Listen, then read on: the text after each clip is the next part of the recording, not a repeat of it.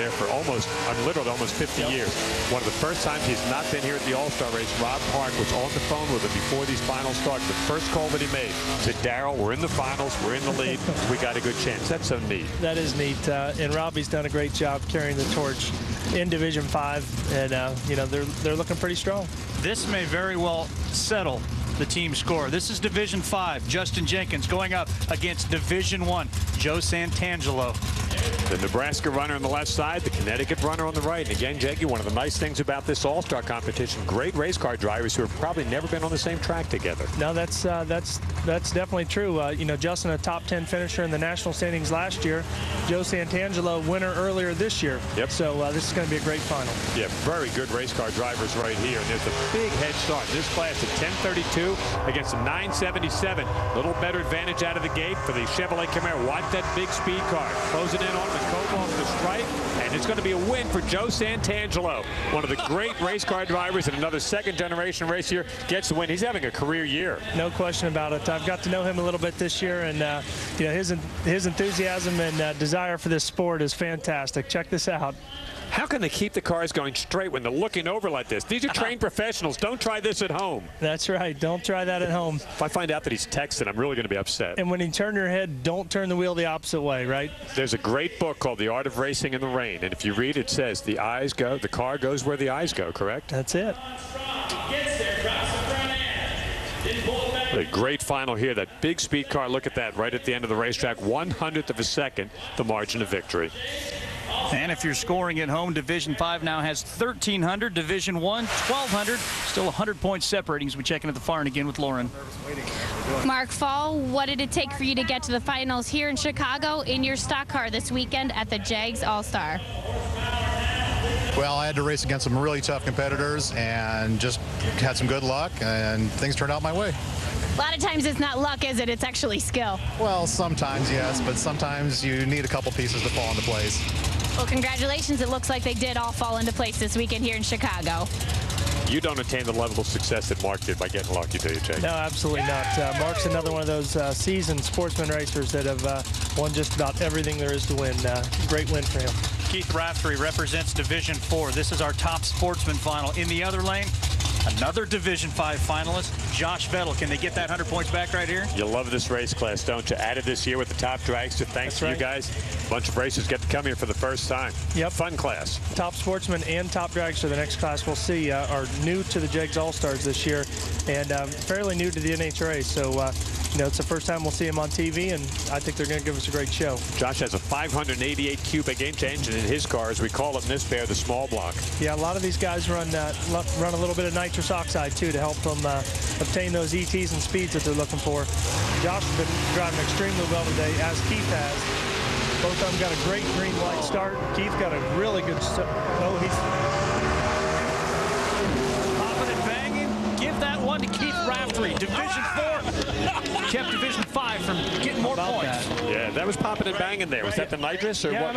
I don't know what was going on. I'm not very seasoned myself with nitrous. I don't know if they were just coming in stages there or if it was just coming off the nitrous. So over stages, he had about 9 of them. Yeah, exactly. I saw that. I thought he might have been in trouble there, but we mentioned the semifinals. Keith may have been the one guy that came in as a prohibitive favorite based on what he's done in this class over the last couple of years. Yeah, he's been very successful and a great win for him. Congrats.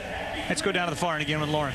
Joe Santangelo, I think you're so tired from this long day that you can hardly get excited, but Jegs is clearly one of your sponsors. How excited are you to win this $6,000 here in Chicago? Extremely honored and been part of Team Jegs for just a few months now. Just such an honor to be here with all these tough drivers from all over the country. Jegs treats us like celebrities this whole weekend. It's just so cool to be here.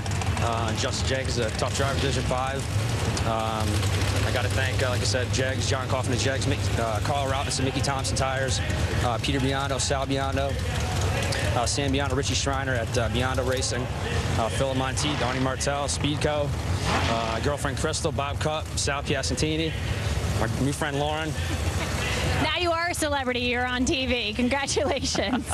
Dave, he thanked everybody but you. And Jeg. Well, no, he did thank Jeg. Yes, he did. He's wearing his name. Here we go. The top dragster, That's Division fantastic. 5 champion over there in the right lane against the certifiably hot Ray Miller. Is there a better kid right now in the class than this guy? And Ray, as they call him, has been fantastic. You know, he was an entry in Super Comp as well, and broke first round, so I'm sure they're going to have a tough run here. He's got a couple hunters in the bank going off the starting line. He'll work the throttle, come to the finish line. Wow. Ray does it. 680 takes the win. Stops Division 5 once again. Wow. This is getting tight. Yeah, the Division 1 guys all of a sudden have new life. And Ray Miller with a 6.80. Talked about a guy having a career year. Yeah, he has just been put in national events. His dad, they build a lot of their own race cars. They've done such a marvelous job, and this is just a great start to the season for that kid. Watch for him at the Lucas Oil Awards banquet at the end of the season. Top dragster, a category that you have won, Jeggy, as we checking down at the far end. That's right. Keith Raftery, this is the first year Top Sportsman has been in the Jegs All-Star competition, and you won it. What does this mean to you? It means a lot. I mean, this was great. It was a great event. The track was good. All the Jegs people put on a great show, and I'm just honored to be here. Definitely worth all the work, isn't it? Oh, definitely, 100%. Bruno Massel is the champ in this division from a year ago. He represents Division 5. But he can't earn points. He can try to stop Division 1's Frank Aragona here, though. This is huge because Frankie Aragona running for Division 1, and he's going to get a huge head start. Bruno, the defending event champ, the defending Lucas Oil champ. If he gets this thing off the starting line, if it's a green light, I mean, Bruno can run that little four-cylinder all the way down to Bloomington. He could. He's typically very, very fast. As mentioned, Frank Aragona lost 10 on a CIC in the first round, stayed clean in the second round.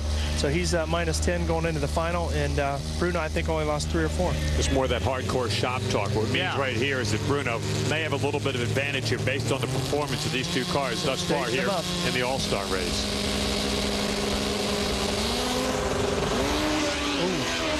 Oh, man, Bruno dead late out of the starting gate. This baby could be over. Watch that onboard camera. He closes it. He took a lot of ground. Oh, baby.